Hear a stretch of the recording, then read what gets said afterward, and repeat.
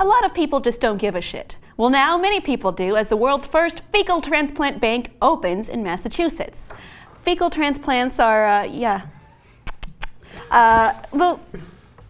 so pre-screened individuals kind of donate their fecal samples, stool. Can you go into greater detail about that? Poop.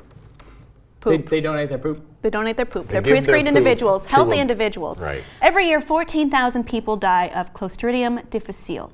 It's a deadly gut infection that is commonly combated with fecal transplants. Healthy stool is transplanted inside of a person with Clostridium or C. difficile.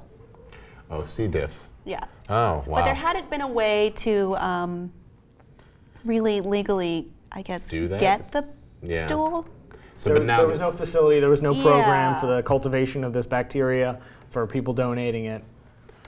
So, I mean, because they've been battling C. diff for a while just with probiotics, right? Like, that's the whole point. But now they've decided that just healthy poop is a better option than probiotics? It saved lives in a surgical transplant. People have tried to do similar techniques with clean stool, and it has failed, needless to say. Don't try this at home. It is a surgical procedure. I actually knew someone who almost died from C. diff. Yes. I do. Like, legitimately, it was a big thing because your body just reacts, and you pretty much swell up and your lungs can fill up with fluid, and it can knock you out, and it can happen very quickly. So, you know, I totally get it.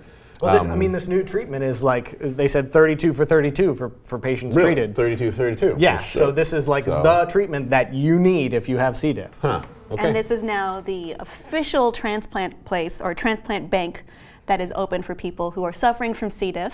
It is kind of an amusing topic to talk about poop, but it is actually a life or death situation, and this bank puts more weight on the life side, which we like. So let us know what you think below in the comments, and please be sure to subscribe.